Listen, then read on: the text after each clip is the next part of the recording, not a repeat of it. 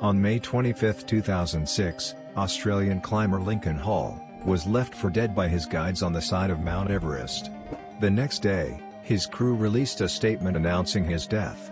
So now you're sure he is dead? Oh. Little did they know that Hall was very much alive, but in dire circumstances. He was suffering from altitude sickness, which had caused him to become disoriented.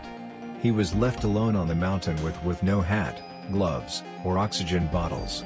A day later, Daniel Mazur and his climbing group came across Hall. Mazur, who was just 2 hours away from the peak, abandoned his Everest quest and left his party to carry Hall down to the camp at the base of the mountain, which was a 4-hour trek. Just days before, another climber, David Sharp, dived 304 meters from the summit when dozens of people passed him by because they didn't want to risk their own Everest Glory.